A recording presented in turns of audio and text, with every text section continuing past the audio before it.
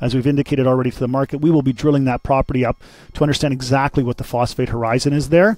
So that really advances our program. It allows us to get quickly into 43101, a PEA. Talking phosphate here today with First Phosphate and John, the guys out of Quebec, and exciting times as phosphate has been added to the critical and strategic mineral list in Quebec, Canada. So John, what does that mean for First Phosphate going forward? Yeah, it's great. You know, everyone complains about politicians, but this time we're quite happy. We think the politicians have made the right move. We think they've listened to the people. We think that they've listened to the companies. And, you know, we're quite excited for this great move by the Quebec government. We really compliment it. Obviously, it's easy to compliment it when the mineral that you wanted was put on the list. But if you look at what they did and what they're signaling with the elements that they added to the list, it's super. Like, they're signaling that they really want to get strong into green energy, renewables, and also into battery, which all goes hand in hand. So very strong message from the Quebec government to, you know, the rest of North America and to the rest of the world that Quebec wants to be a really big powerhouse and a really big generator of this new green movement, and they have everything to do it, and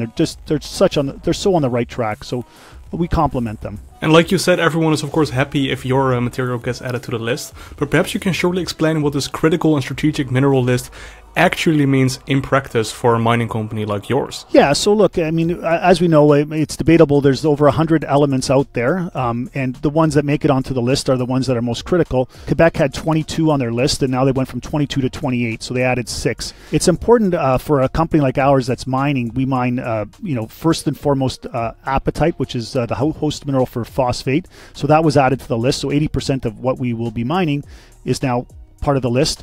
They've also added high purity iron to the list. You know, 10% of what we mine is magnetite iron, and titanium is already on the list. That's the other 10%. So that's 3 minerals, the 3 full minerals that we mine, the primary one being apatite and the 2 secondary ones being iron and titanium, which we have to separate in order to purify the phosphate, are also on the list. So we're completely 100% into the critical minerals. So that really aligns us with the goals of the Quebec government, of the Canadian government. And what that does is, you know, it does open you up to more like what they call in French les subventions, which is subsidies or grants, which is important, but obviously we don't want to be a company that's just, you know, based on that. But what it does is it aligns us with the whole economic mission of Quebec. So, you know, you get support also from their institutions, from investors, and it's a strong signal that, you know, you're going in the same direction as the government, right? So it's always good to be have the government wins in your sales, and so that's what we have. Well, good news for investors going forward into 2024. And John, quick outlook: what's actually in store for us the next 12 months? Yeah, so I think the next 12 months of First Phosphate are very explosive. And the reason I say explosive, as you saw, we're coming off an $8.2 million raise. We were out for $2 million. We raised $8.2 million instead.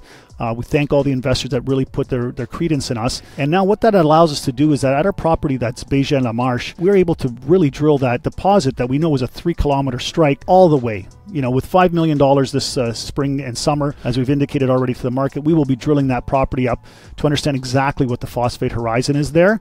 So that really advances our program. It allows us to get quickly into 43101, a PEA, detailed drilling, and eventually into a feasibility study.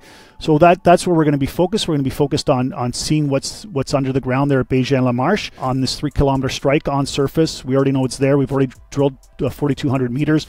We're doing a little bit more prospection around to understand the outer limits of it. Also, we're waiting for our first samples of purified phosphoric acid that we've made together with our partner in Prayon, which should be here in the next few weeks to a month. And you know, we continue with our plans to build a purified phosphoric acid plant at the port of Saguenay, and we continue along with you know, building out our team and really getting into you know, the next stage of transformation. We announced a 3-partite MOU just yesterday with Integral's Power that makes LFP CAM, and with American Battery Factory that needs, you know, 20 gigawatt hours of LFP CAM. That's about $1 billion of LFP CAM by 2028. So advancing the whole supply chain for LFP in North America, being at the bleeding edge of all of this, from strategic minerals all the way to the completed cells for LFP batteries. Of course, we can't do it all on our own, but with the best partners out there.